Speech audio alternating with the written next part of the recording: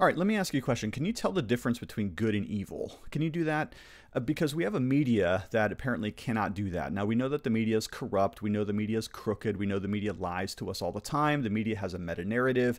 Any story that captures the imagination of the people, the media wants to twist to support its narrative, and very often it is exactly the opposite of what is true, or what is good, or what is beautiful. And this crookedness of the media is highlighted this past week with two videos that went viral online. The first is a commencement speech from a NFL kicker, Harrison Butker, who's speaking at a commencement address at a Catholic university. He happens to be Catholic. And the other is an old video that surfaced about a rapper, P. Diddy, who's literally beating a woman almost lifeless. Interestingly, it should be obvious which is good and which is evil, but the media can't seem to tell. So I'm going to run this little test for you. I'm going to show you a couple clips of both of these videos, and I want you to tell me which one is good and which one is evil. Let's just try that here, okay? To speak more boldly and directly, because as I mentioned earlier, I have leaned into my vocation as a husband and father. And Not as a bad, man. right? To the gentleman here today, part of what plagues our society is this lie that has been told to you that men are not necessary in the home or in our communities. Totally agree. As men, we set the tone of the culture, and when that is absent, disorder, dysfunction, and chaos set in.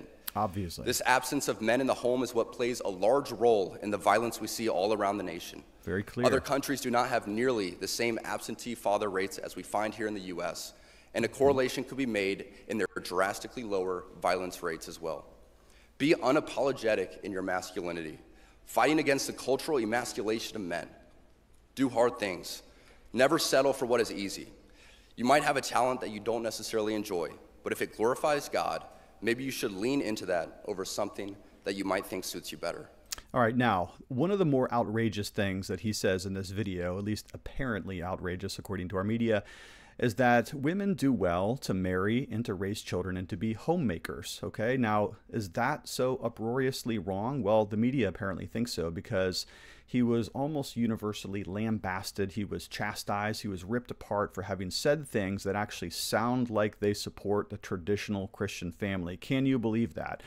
All right, now let's compare this to another clip which recently surfaced. I'm looking here at Representative Anna Paulina Luna's Twitter feed here, and she posts a clip recently from CNN. So let's watch this. Obtained exclusively by CNN appears to corroborate some of the allegations of abuse against music mogul Sean Diddy Combs. The video, captured on multiple cameras, shows Combs assaulting his then-girlfriend, Cassie Ventura, in a hallway at a Los Angeles hotel in March 2016. Really tough to watch. A lawsuit filed by Ventura in November last year and settled the next day referenced actions that seem to match those seen in this video. There is no audio. According to the complaint... All right, we'll have to stop there.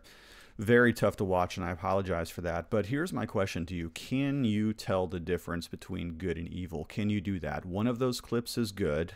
One of those clips is evil. Which one is it? Do you know the difference between your right hand and your left hand?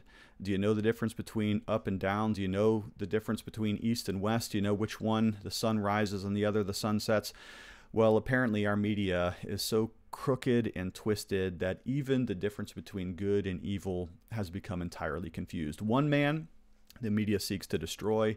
The other man, the media constantly uplifts and cherishes and praises. All right, that's all I have for you today. Thanks for checking in. Love you lots. Talk to you later.